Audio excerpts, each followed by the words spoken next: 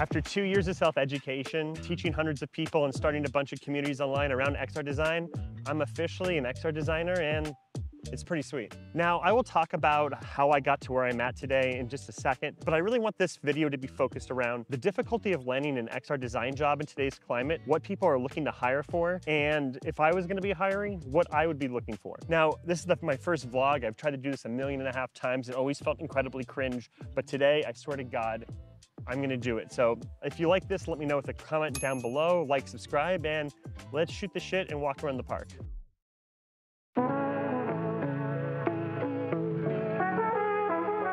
Okay, so if you don't know me by now, my name is Daniel. I've been a product designer for about 11 years. I started designing mobile applications back in 2010 and done everything from working as a design systems designer to being a product designer at agencies, startups, and large tech companies. And I think there's a time in every designer's or creative's life where they sit back and ask, like, is what I'm doing fulfilling creatively, socially? And during my 8 or 9 year mark, I found myself kind of in a stupor. See, I was getting paid a lot of money, but I really didn't feel fulfilled. So I decided to take my earnings.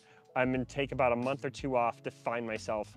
And what I found specifically is that traditional flat design was not for me. Now, a month or two after getting into Blender and getting obsessed with tutorials and seeing what people were making, I found myself in VR chat and everything started to click together. I started to see this broader vision of what the future of spatial design will bring the mass consumer and how products will change forever. And I saw it as vivid as I saw mobile apps back in the day before they were a big thing, except this felt even more tangible and even more powerful.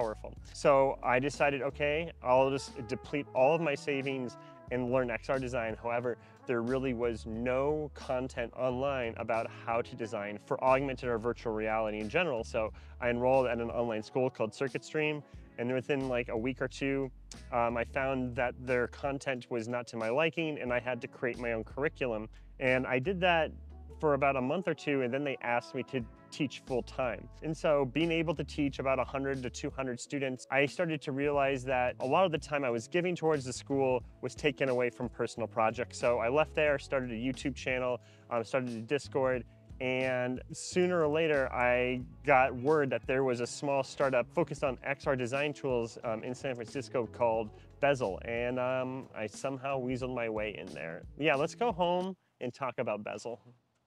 So while this transition is both cute and sick, I recorded this whole thing and it kind of just blew up in my face. So I just spent 10 hours at work and it's a day later. So if you see my little hair, it's a little longer than it was just a second ago. Anyway, what was work? That's a good transition, Daniel. Thank you, Daniel. Well, I work at Bezel. So what is Bezel? Well, essentially, we are a product design tool for XR designers, and that includes augmented and virtual reality. Now, we were started by 3 engineers and designers from Meta, and in February of 2023, I was their first design hire. And since then, we have really found a really strong signal in XR prototyping and design. Now, we have moved incredibly quickly, and there's only 9 of us at the moment, but our goal is to create an accessible and powerful prototyping tool for XR that can be adopted by anyone, anywhere. And because of that, there has been a lot of nuanced design challenges that we've had to face, and let me talk about those real quick. So the first thing we had to tackle was accessibility. Now, accessibility in product design is a very, very broad term, and in traditional product design, it is often referred to helping people with physical disabilities use a product. But in XR, it's far broader than that. At the moment, the majority of people do not own headsets. They own mobile devices and really basic laptops.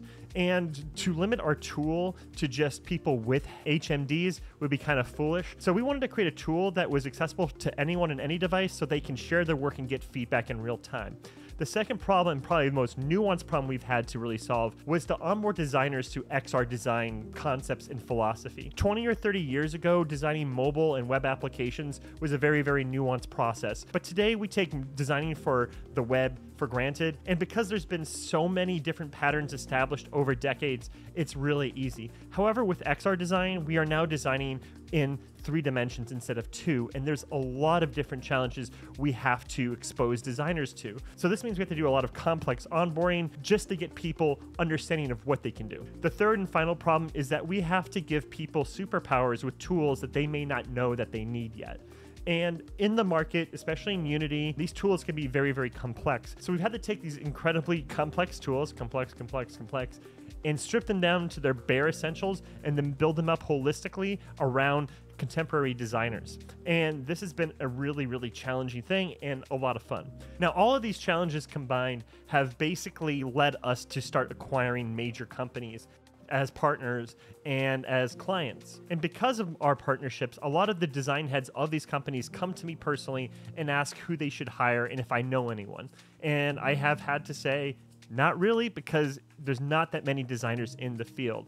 So they give me a long laundry list of what they want, and I've been keeping an eye out. So let's talk about the $1 million question, which is, what are people looking to hire for? Well, there are essentially 2 camps. There are the mega corporations like Microsoft, Meta, and Apple.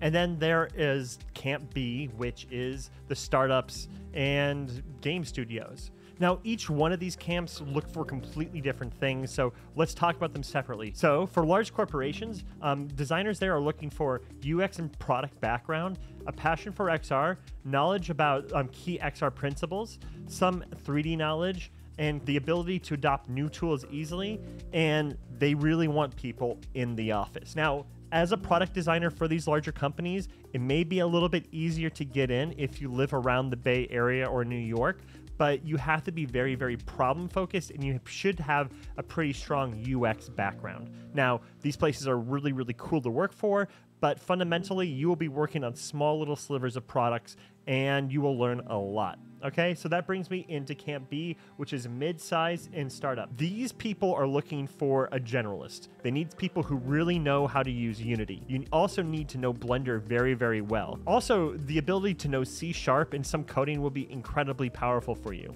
And on top of that, you really should know some general UX principles. Now, working for startups has a lot of benefits. You have a lot more creative freedom, but you will be making a lot less money than working at large corporations. However, if you're working for startups, they are more likely to allow you to work from home. So this may be better for a lot of people, okay?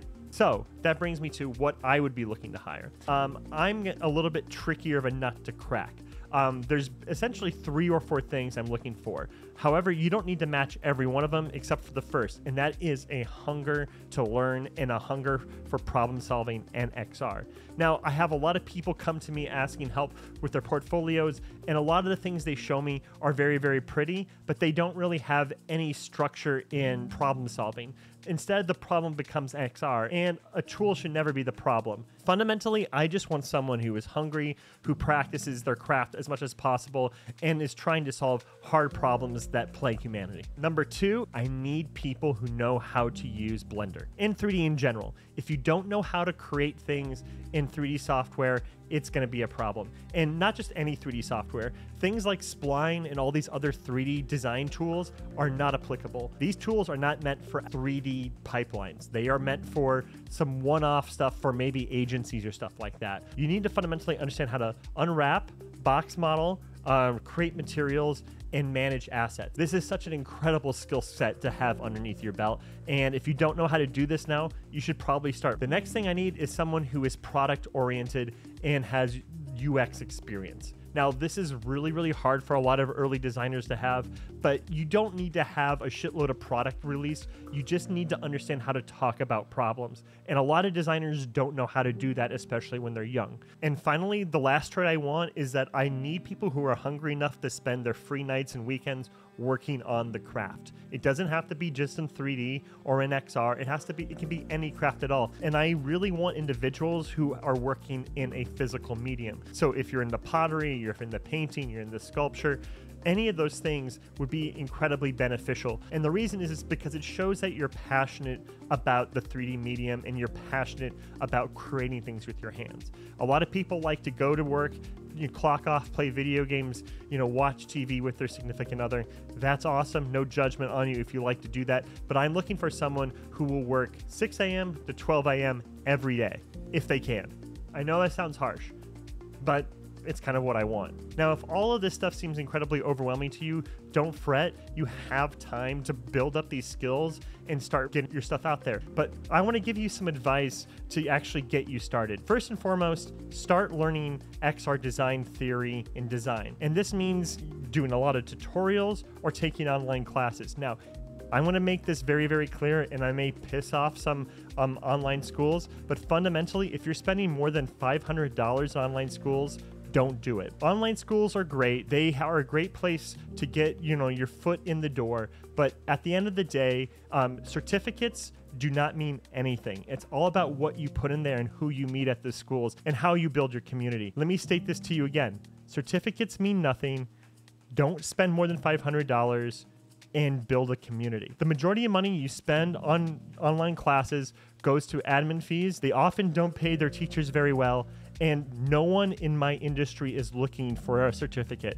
If you come to me or anyone else in the world with a certificate in XR design, we will not give a shit. Fundamentally, you have to come to us with the work, okay? I hope that's not too harsh. If you spend a lot of money like me, good for you, but I don't give a shit. The next bit of advice is that you need to build, ship, and repeat over and over and over again. You need to put your concepts in your mind on display on social media, and you need to do it over and over and over again. You can't just have a single case study. You can't just release a couple things and walk into a job. It's not going to happen. You have to let yourself be known, and you can't be afraid of releasing bullshit, okay? If you haven't created anything in XR before, that's fine. Take a box, put it in a room, and that's how you start. You may not want to release the box on social media, or maybe you do and just say, I created a box, and then keep releasing stuff to better your craft and your reach. But I guarantee you, if you start releasing stuff and start experimenting and start sharing with a community, that's going to help you a lot. And talking about community, if you want to get better and get hired at your craft, join an online or physical community in XR design. Now, there's a lot of us in the world, but we're really, really spread out. So I would highly suggest joining a Discord channel like the XRD Discord, link down below, and start talking to people and joining different events and really picking people's brains.